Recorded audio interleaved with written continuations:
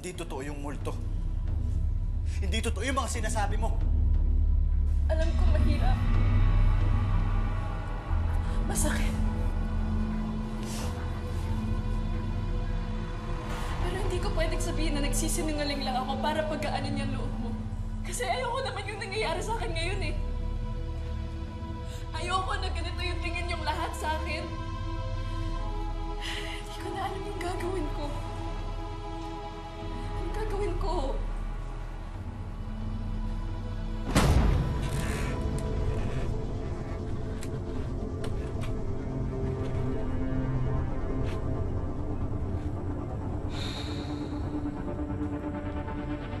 Talaga po bang mapapagaling niyo ako?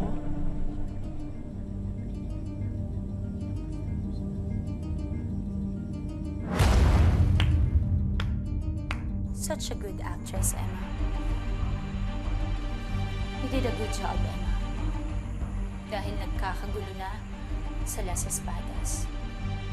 Nahahati na sa kung sino ang naniniwala sa kawawang Emma at sa kung sinong hindi. Pati yung dalawang pamilya, nagkakagulo na ulit. Ang pamilya de la Torre at pamilya de la Cuesta. The stage is set. And the real work begins. Tutulungan kita, Camila. Tutulungan kitang makamit ang hustisya.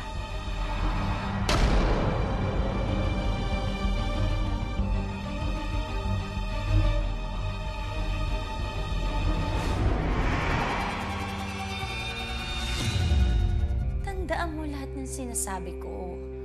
Huwag kang magpapatinag sa kanila. Wala kang ibang pagkakatiwalaan kundi ang sarili mo. Ako? Lahat ng tao sa mundo hindi ko pagkakatiwalaan. Pero ikaw, alam kong iba ka sa kanila. Dahil sinigurado ko, Emma, simula umpisa sinigurado ko na magiging katulad kita. Utang ko ang lahat ng to sa inyo. Gagawin ko ang lahat para sa inyo. Huwag mong kakalimutan kung bakit tayo nandito.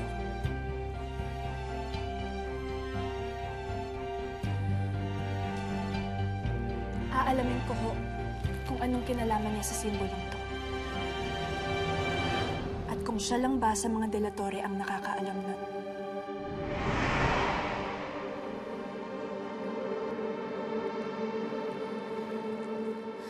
Sige na, masyado ka na nagtatagal dito. If you find anything, ipadala mo sa akin, i-message mo ko agad. Bumalik ka na doon dahil baka mamaya malaman pa nilang umalis ka. Again, galingan mo.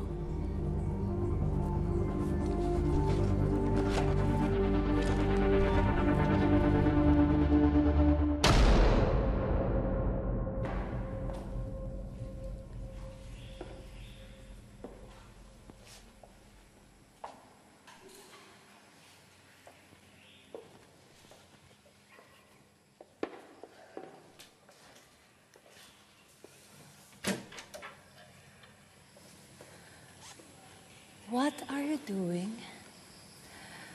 Kuya. Na-check nyo na ba yung mga gamit ninyo? Bukas magpapabilang tayo ng mga gamit sa baba. Pakakulang na. Seriously? Ito na naman tayo? I'm telling you, baka sinimulan niya ng panglilima sa bahay.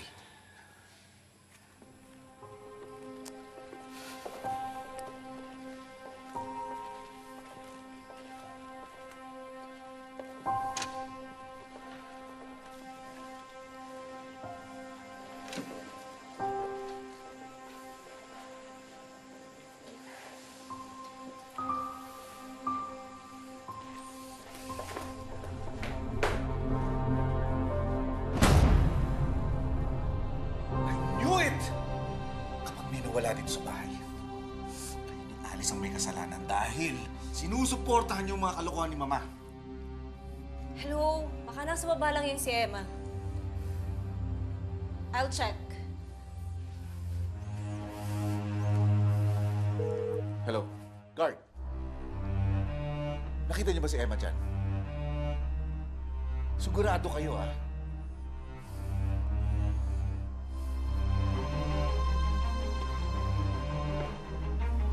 Ati? Si Mama?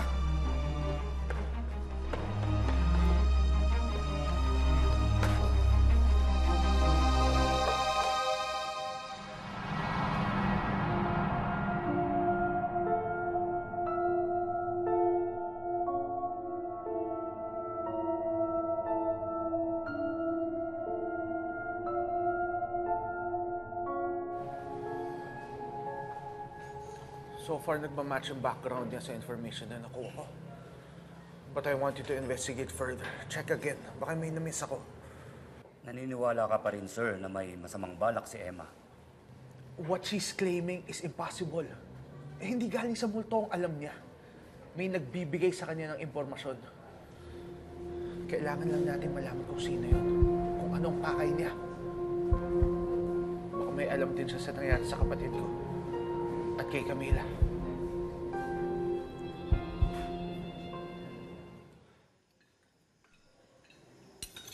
Did you sleep well, Emma? Okay na okay po. Katabi ko nga po si Ma'am Guada eh.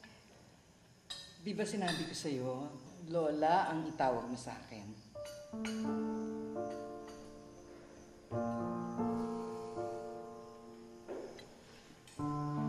Huwag mo silang pansinin. I want you to call me Lola. Kung hindi magtatampo ako sa'yo, gusto mo ba yon? Hindi po. Lola.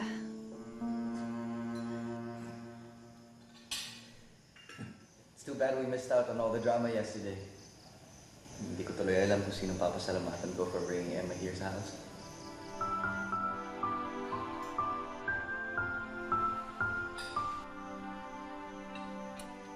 Late na natapos ang council meeting kahapon.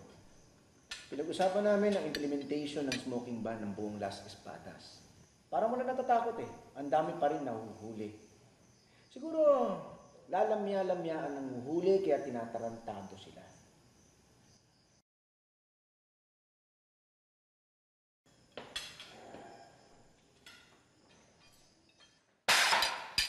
Agot! Ano ba yan?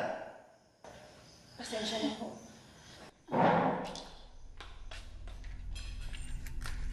Lumayo ka sa akin. Ngayong nandito ka na sa mansyon, ano pa ba ang gusto mong gawin? Patay na ang lupa, patay na rin ang anak ko. Ano pa idadagdag mo? Wala ka ba talagang awa? Wala kang karapatang bastusin ang apo ko. Okay lang po ako, Ma'am. Lola. Aling Agot. Nakikiramay po ako sa anak niyong namatay. Who died? Si Danny. Si Jim ho. Si Jim po, yung isa ko pang anak. What? Ang dami kaya niyang anak. Do you really expect me to remember all their names? Luciano!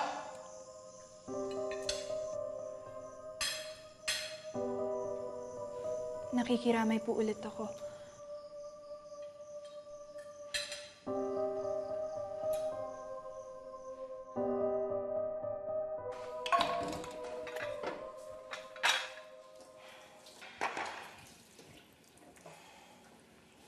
Manang Agot, bakit po kayo natakot? Anong nangyari? Naku, ikaw yan, ha? Kay bago-bago mo dito. Mag-ingat ka dyan sa emang yan. May pagkademonyong babaeng yan. Nakita ka namin, lumapit siya sa'yo eh. Ano sabi? Naku, ang kapal ng mukha. Ang Alba, si Emma po nagpe-breakfast na kasama ng mga delatore. Mukhang parte na nga po siya ng pamilya eh. Lola na nga po yung tawag nito sa matanda eh. Very good. Huwag mo nga alisin ng mga mata mo kay Emma. Naiintindihan mo? Opo. Yes, ma'am. Sige po.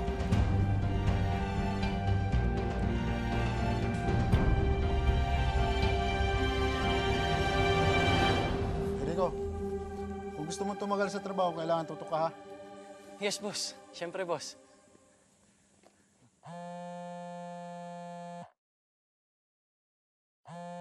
Oh, masasabi lang ah. Misis ko po eh, baka kasi emergency. Sorry, ngayon lang. Sige, sige, bilisan mo.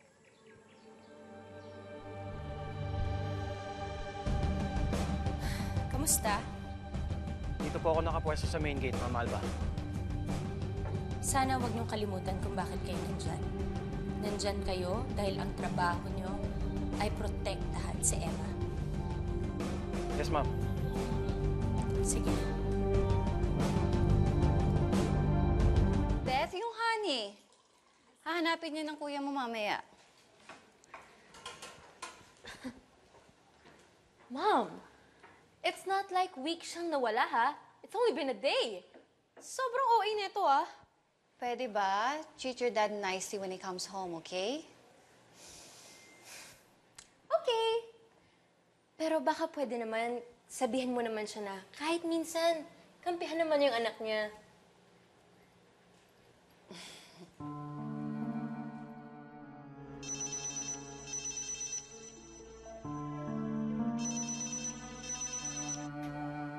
Hello, Han? Nasaan ka na? Can't wait to see you. Yes, hon. I'm on my way home. Pero may dadaanan lang muna ako. Okay. I'll wait for you. Niluto ko yung mga paborito mong pagkain. Kaya bilisan mo kasi lalamig na. Okay, hon. Mukhang hindi kasing excited makita ka ng asawa mo, Tessa.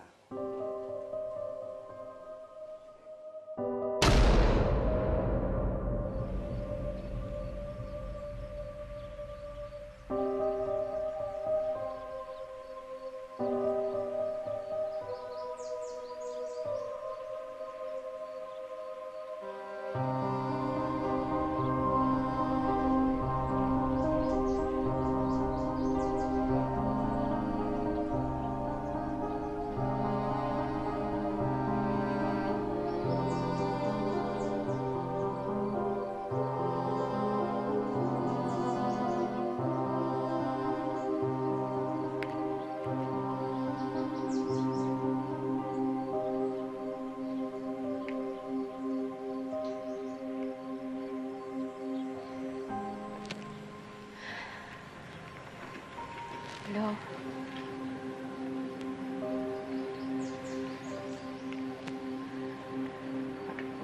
Pasensya na ho kayo, ha?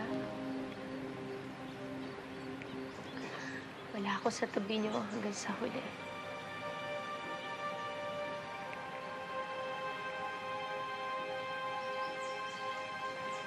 Hindi ko man lang po kayo napasalamatan.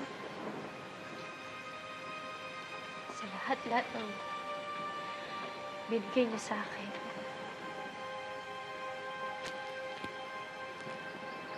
Salamat, Lo. Salamat sa pagmamahal.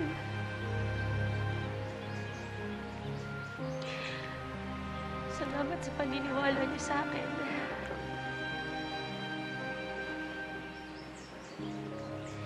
Kaya huwag kayong mag-alala, Lo.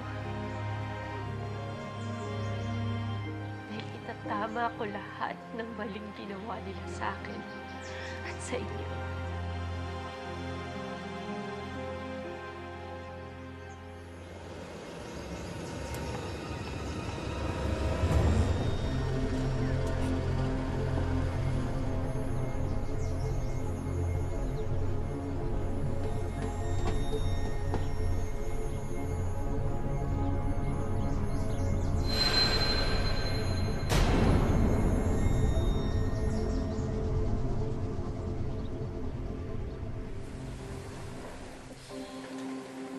Miss kita, Lo.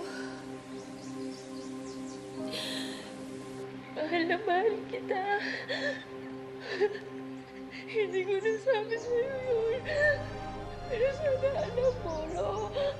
Alam mo kung gaano kita kamahal.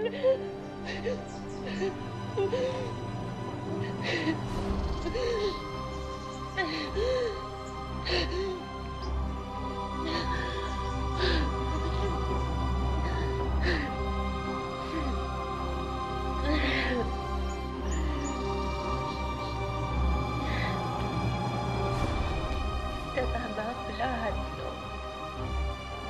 ng maling ginawa nila sa akin. Itatama ko yun.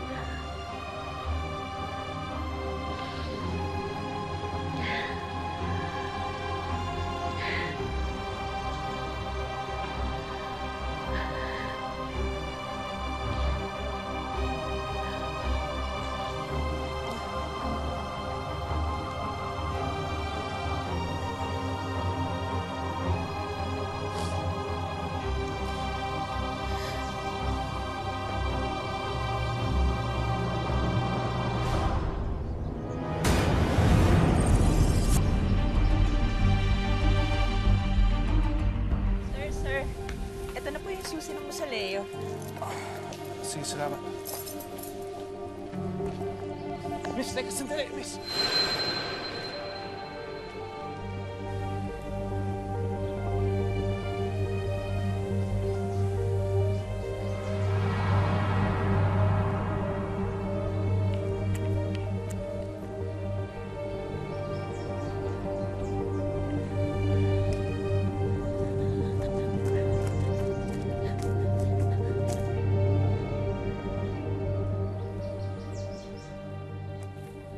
Delivery! Morning! Welcome, boys! Welcome to Daco Baron! Sagot na namin ang bonggang living para sa mga Uy, non-living! chok na tangingay mo.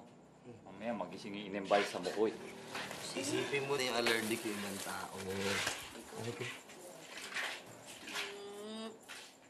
Manay! Oh, Elias. Ay, Manay! Kompleto na ba yon? Oo naman, Manay. Oo, kompleto yan. Kayo pa. Sige. Uy, sino hinahanap mo? Wala siya dito. Hindi nga namin alam kung papasok pa yun eh.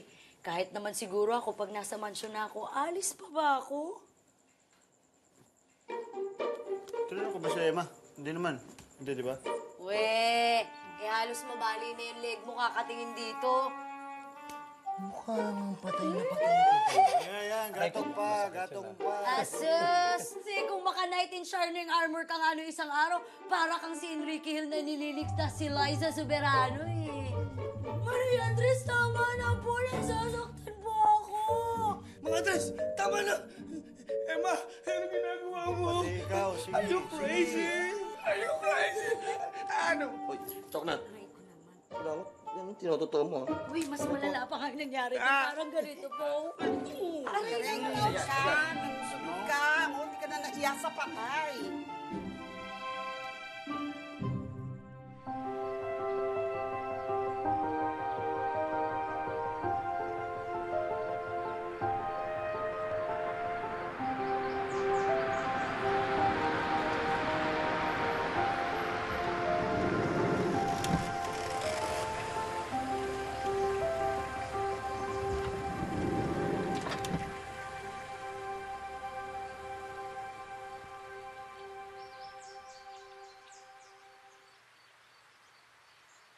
Gusto ko ipakita sa iyo ang buong plantasyon. Pero simulan na natin sa pagpapakilala sa ating mga trabahante. Sila at ang plantasyon ang pinaka-importante kay Camila nung nabubuhay pa sila.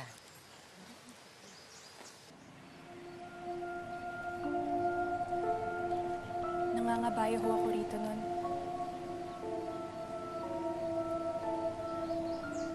Ang ibig ko pong sabihin si Camila. Gustong-gusto mong pumunta rito noon, Apo. Mahal na mahal mo ang mga magsasaka natin. At mahal na mahal ka rin nila. Si Manang Agot ho. Hindi ho ba close siya nun kay Camila?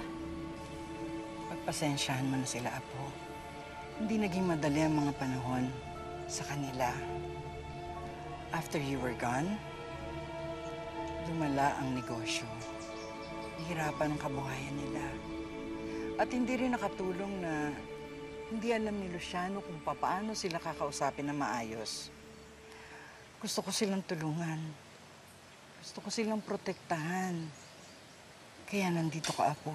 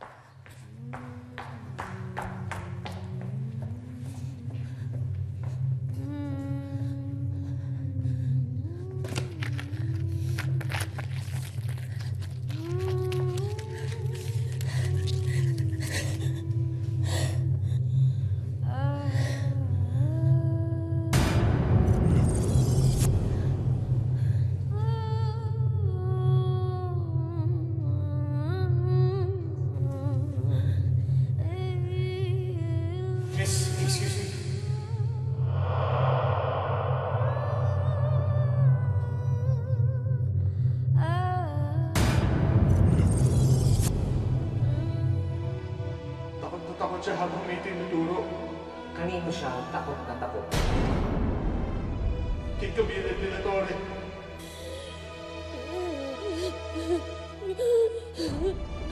Kunin mo sa akin yung anak ko. Camille, please. Ipapanganak mo na yung baby natin. Ililipat ka nila sa Maynila. Gusto mo ba na lumaki siya sa kulungan? Papayag ka ba doon? Alam ko na yung gagawin mo. Camille, please, pag-usapan natin. Sa akin!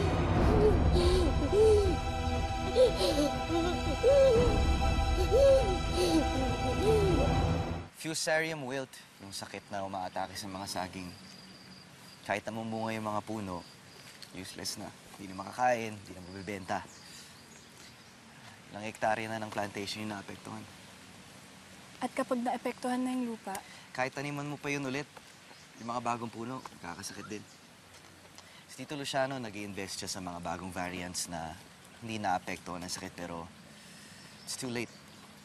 Laki na ng lugi. malulungkot ang lolo kung nandito siya. San Isidro! Tanggalin ho nyo ang mga sakit sa aming mga pananim! San Isidro! Palusugin ho nyo ang mga lupain namin!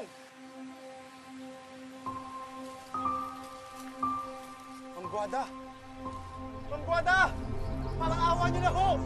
Paalisin nyo yung babae nga dito! Siya ang dahilan ng kamalasan natin! Huwag kayo maniniwala sa amo ng mukha niyan! Demonyo yung Ma'am Guada! Niloloko ka lang niya! Lulukuhin ko sila? Hindi ka ba nakikinig, Emma? Paulit-ulit naman eh. Basta kapag may makita kang kotse na papaalis ng parking, pumunta ka sa likod at kunyari nasagasaan ka. Iyak ka lang ng malakas, tas kunyari nasaktan ka.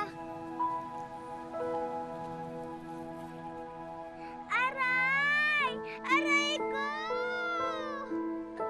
Aray! Aray ko! Ganyan, huwag kang hihinto hanggang sa hindi ka nila bigyan ng pera.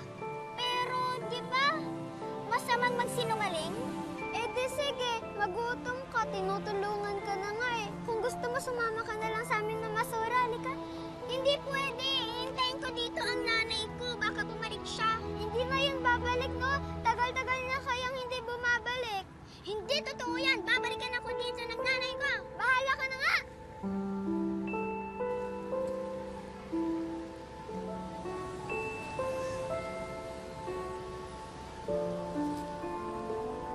Palimos po!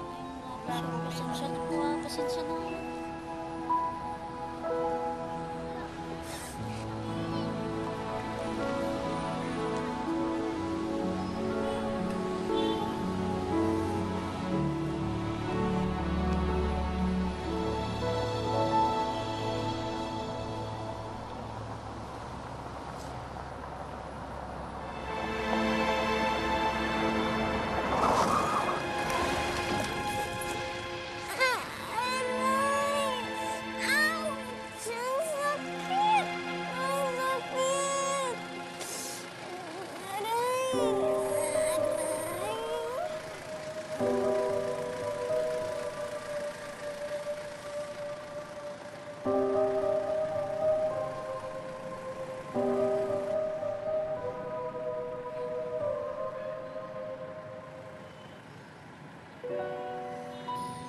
Sa susunod, alamin mo talaga kung ano ang masakit.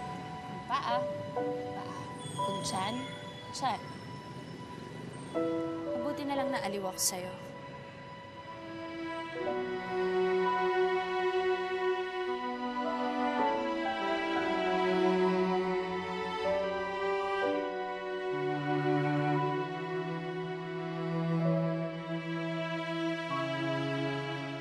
Sino siya? Lagi siya nandito eh. Halos araw-araw. At lagi nagdadasal. Ang dami niya sigurong pinagdadasal, no? Tara, sali tayo sa laro sa labas. Dito muna ako.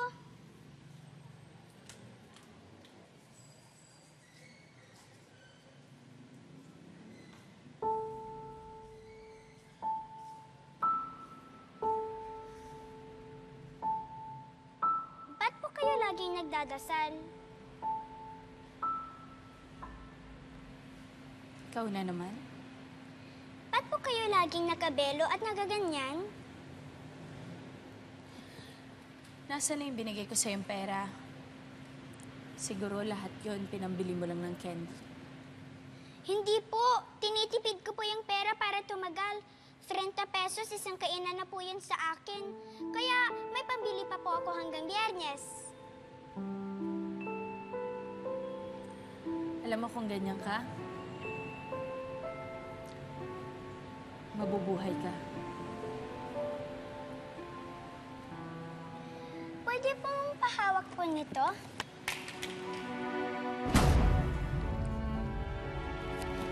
Bakit mo ginawa yun, ha? Bakit mo ginawa yun? Sorry po. Ito po.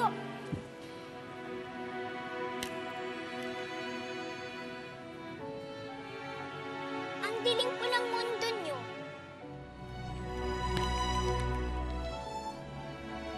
Sa susunod, huwag mong gagawin yun.